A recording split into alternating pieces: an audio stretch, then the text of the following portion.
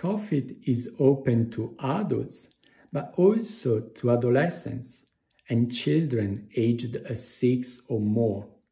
And the version for children and young people is shorter and clearly adapted to their developmental level.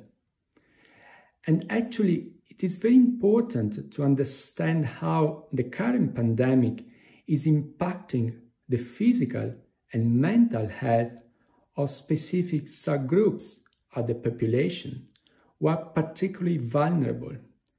And clearly, children or adolescents may be one of these subgroups, especially when they present with neurodevelopmental differences or other mental or physical conditions. So we would like to invite parents who complete COH-FIT to also prompt their children to access the survey and to assist them during the completion of COH-FIT.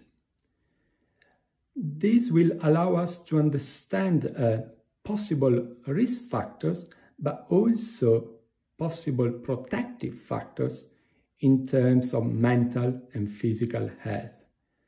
And in turn, this will be crucial to inform future treatment, but especially preventive strategies should further pandemics occur.